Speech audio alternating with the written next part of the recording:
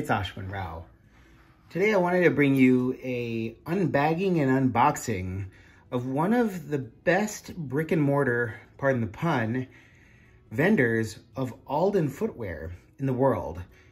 Located in Seattle, Washington, established in 2015, is Brick Mortar. Brick and Mortar was founded by Yenny Song back in 2015. She had come from a background working with Alden and ultimately decided to strike out on her own. Alden typically sells their shoes either direct from manufacturer or through various brick and mortar vendors. They don't really have a huge online presence for their sales. And what I love about brick and mortar is that they offer a more unique and elaborate take on the Alden style, using the traditional Alden methods, Goodyear welting construction, and a variety of other strategies, including a collection of their leathers and their lasts, but to come up with something unique that suits the modern men's wardrobe or modern women's wardrobe quite well. Burlap material, as you can see, with the Alden logo emblazoned and the brick and mortar logo right here. Here's the Alden box, and you can see this is, in my size, this is the Barrie last, and this is, I believe, their D2520 model, which is the tan nubuck Longwing Blucher. This is your very traditional Alden box. Alden boxes are rather small compared to many other shoe boxes. Some people are not huge fans. They are decent boxes, I would say. And you see right off the bat, a pair of shoe bags from Alden. The shoes usually come with a pair of shoe bags, which you can see right here, made of a cotton, soft, cloth-like material, same texture inside and out, with the Alden logo emblazoned on those bags. Those are not unique to brick and mortar, rather just available to all Alden makeup. The tissue paper emblazoned with the Alden logo. And brick and mortar was kind enough to include a pair of waxed laces. You can start to see the model that I got, which is a really cool model.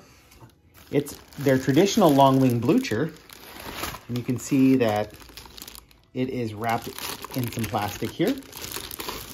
This is the Alden Longwing right here. And let's get into the details.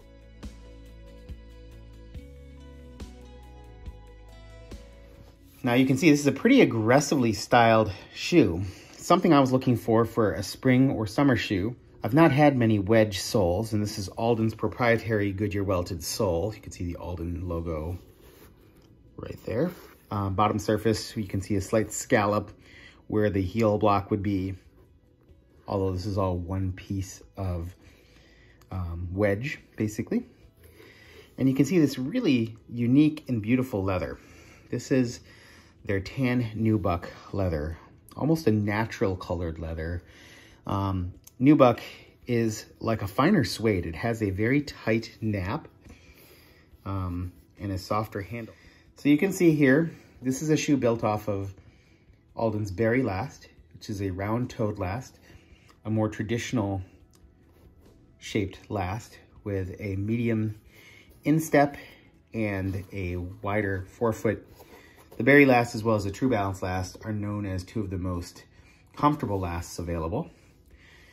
You can see that this is fashioned with a 360-degree Goodyear welt. Goes all the way around the shoe.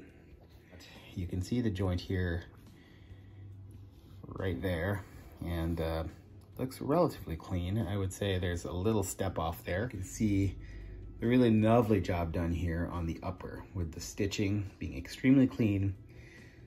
The symmetrical broguing in the typical 2-to-1 pattern. The pinking, which is the serrated edge to the edges of the leathers that you see along the Longwing, as well as along the facing here and the collar.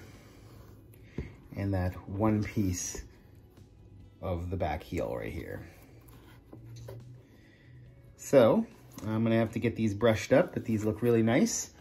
I like the monotone look. This is very unique for me in terms of Longwing Bluchers, which have rapidly become my second favorite derby style after the split toe derby. To me, those two styles require a little bit more attention to detail, fit, and finish, and I just like how they look on my feet. And so they're a nice straddle point between the classic menswear and the rugged menswear look. Here you can see the Brick and Mortar logo emblazoned on the sole. You can see that that's a half leather insole and a lined tongue, as well as the lining on the inside of the shoe. See, no metal on the outside, but yes, protected rings on the inside. So these are blind eyelets.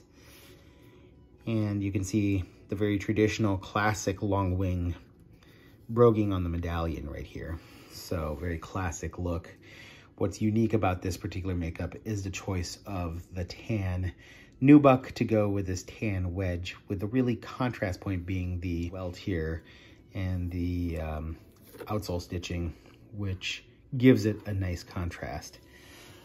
Because it has this wedge sole, it should function well in various climates. I see this as a really fun shoe to wear with either denim or linens, or even shorts potentially in the summer if you want an elevated casual look. Give Brick and Mortar a try. Jenny, Jeff, Sean, and others at the store are really fantastic, have great knowledge, and participate online in the shoe community, so they are familiar with what's going on in the shoe world in terms of leathers, styles, some of the discussions that have been had around Alden, and I think they offer a really great perspective on where the brand fits in today's wardrobe. Hope you're all doing well. Talk to you soon, okay? Have a good one.